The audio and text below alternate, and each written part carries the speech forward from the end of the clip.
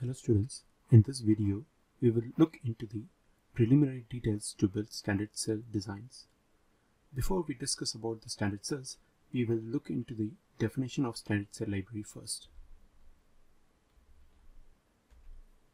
A standard cell library is a library that contains a collection of cells like inverter cell, NAND cell, D flip-flop, and sometimes I/O cells and other cells like etc.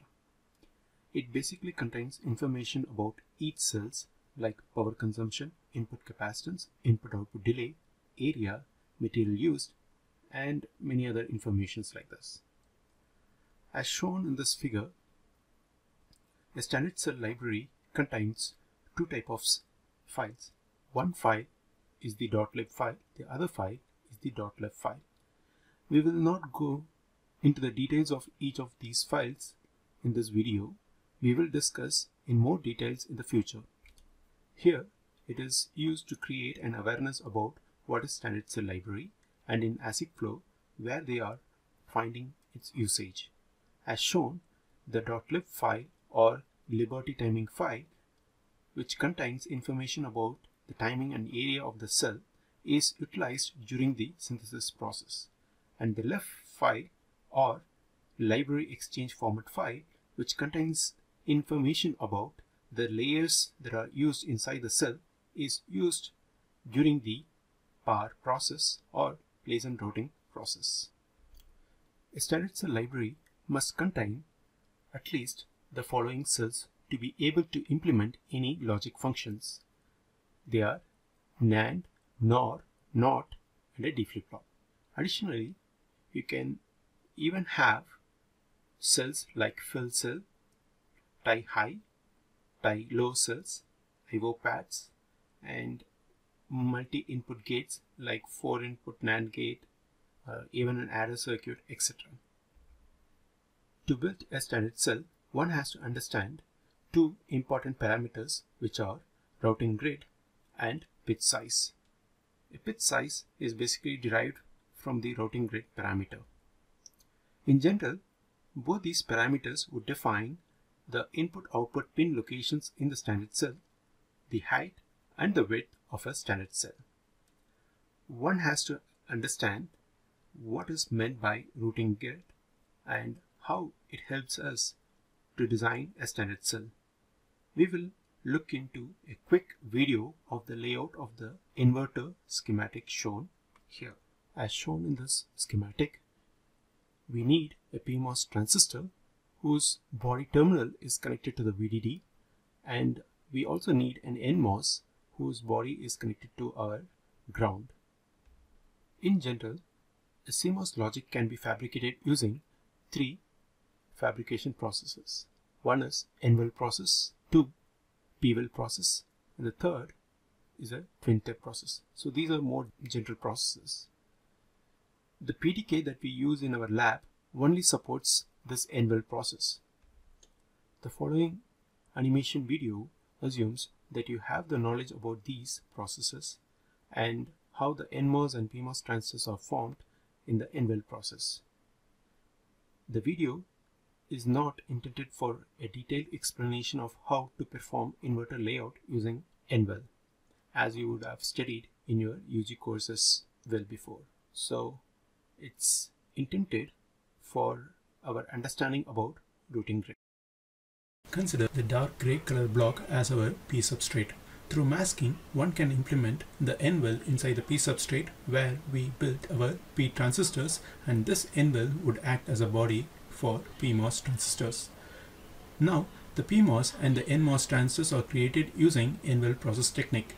Note that the oxides are created between gate and channel as well as the surrounding drain and source terminals, creating electrical isolation from other contacts as shown in transparent blue color. The poly is used to connect the gates of both the transistors. The small bluish cubes is shown as a wire to connect the source drain diffusions to the top metal layers through the thick oxide layer. Also note that there is a wire for poly as well. Now the electrical interconnections are realized using metal layers running on top of the oxide. Note that the widths of VDD and VSS are made wider than the other interconnect wires to facilitate more current across the standard cells from this common VDD VSS wires. Also note that there is a poly to metal 1 wire poking from poly input layer. Now a layer of oxide closes our standard cell, and note that there is etching done on this top metal oxide where the I/O signals from this standard cell can be connected to the top metal layers to have communication to other cells. These etchings has to happen only at certain locations such that the tool which does this process, namely encounter in cadence, would do this routing with ease. Now, to understand this phenomenon clearly, I would show how these cells are placed during the part process with just 3 standard cells placed side by side.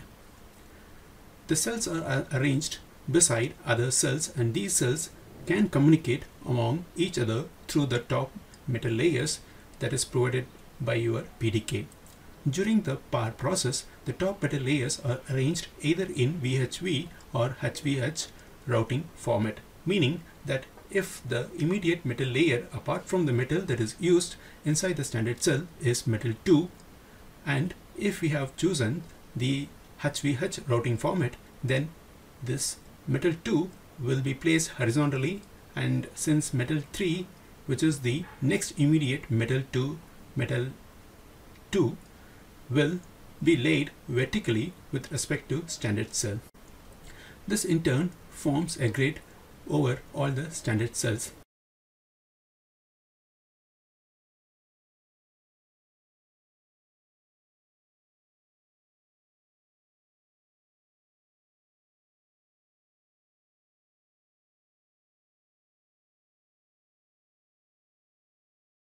Now let us visualize the routing grid from the top view.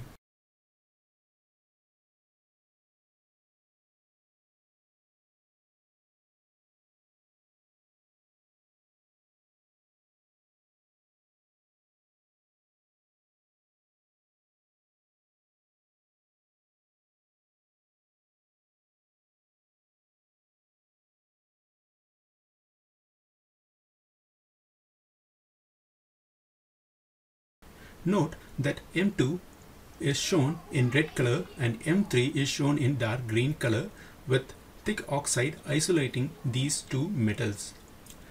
This arrangement that is used during the placement process is known as routing grid. As shown, as you could note that the standard cell pins are located exactly at the interconnect point between metal 2 and metal 3, and this makes easier for the placement routing tool to route the signals to other standard cells.